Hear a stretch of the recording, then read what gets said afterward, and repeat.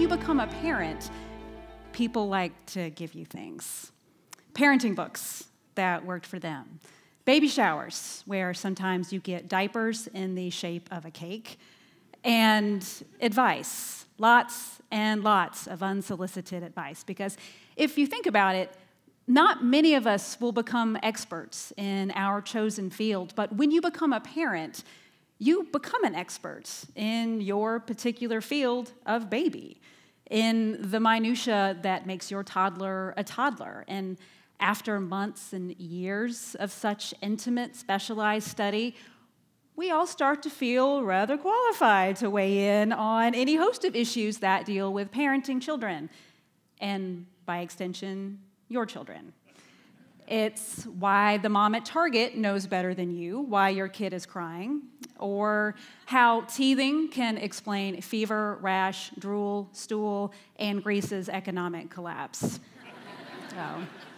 But it's why I'm here today, the expert on my two kids, here to give you some unsolicited advice on if you really love your children, you'll listen to the real experts who are telling us to give them some space, because their mental health just may depend on it. But some background first. In addition to being a mother, I'm a writer, and I like to make movies on the things that I write. And like a lot of writers, I ascribe to the write what you know adage. So it's 2012, I'm a frustrated artist and mother of two very young children. So what did I know? I knew that I had never been more exhausted, more depressed, more isolated, confused, deeply in love, and terrified to take on the most important role that I'll ever have. You fellow experts in the room know exactly what I'm talking about. Seemingly overnight, you're handed this brand new, tiny human being who is completely dependent upon hormonally wrecked, sleep-deprived you for its daily survival. And your job is to grow them so that they'll go. And at this stage of the game, you know, this sounds insane because they were in your body and now they're on your body and they're gonna have driver's licenses and go far away from you. Though sometimes you are more than ready for them to go far away. Sometimes you will have a dream of opening a toddler boarding school in Latvia. And this will not sound crazy when you say this to a room full of people. So how do you deal with all these competing feelings and emotions and material to write what you know as a new parent? Well, if you're me, you procrastinate and you go on the internet. And normally this is a bad idea, but I stumbled onto an article that profoundly changed the way that I see things as a parent. It was written by David Derbyshire, and it talked about how in 4 generations, our children have lost their right to roam. So 100 years ago, the outermost circle on the map, an 8-year-old child had 6 miles to roam unsupervised. Now, his son had a similar radius. You get to the 80s, his daughter had close to 2 miles, but you get to the present day. 2015, the bullseye on the map. This 8-year-old child has less than 300 yards to explore by themselves. Now, this map took my breath away because as parents, we want to give our kids the best of our childhoods, and my childhood was not the bullseye on the map. When I was a kid, I roamed in packs. I explored my neighborhood and beyond. I played in the woods. I built forts. I caught frogs. I went home when the streetlights came on, and I firmly believe it's this time period that I started to fall in love with the idea of storytelling. So this bullseye stands as the antithesis to my childhood and a warning about my children's future. See, there's this thing published every year called the World Happiness Report.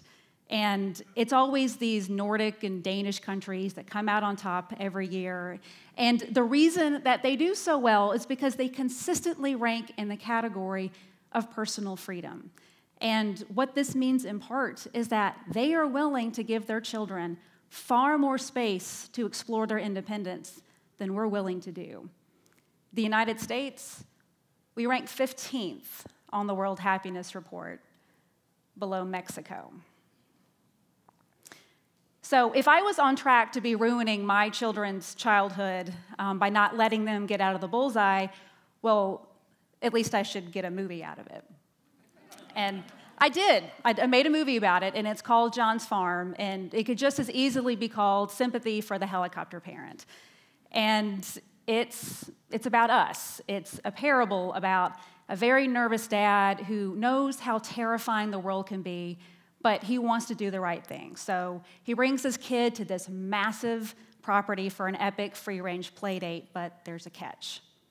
Once the kids are led across the bridge, no adult is allowed to follow. If they do, it's a $1,000 fine, and not just that parent, but every parent present is barred from returning. So it's an incredibly strict social contract set in place to protect the parent from himself. So, spoiler alert, Dad crosses the bridge.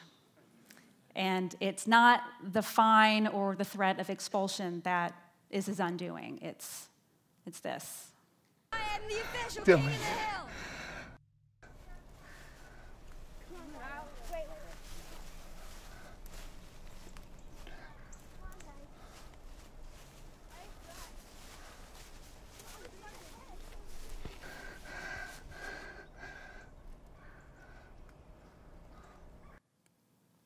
So my takeaway was, don't be that dad, because you see what you stand to lose. So I felt good about the message. The movie was over, so it was time for me to do more research and go online.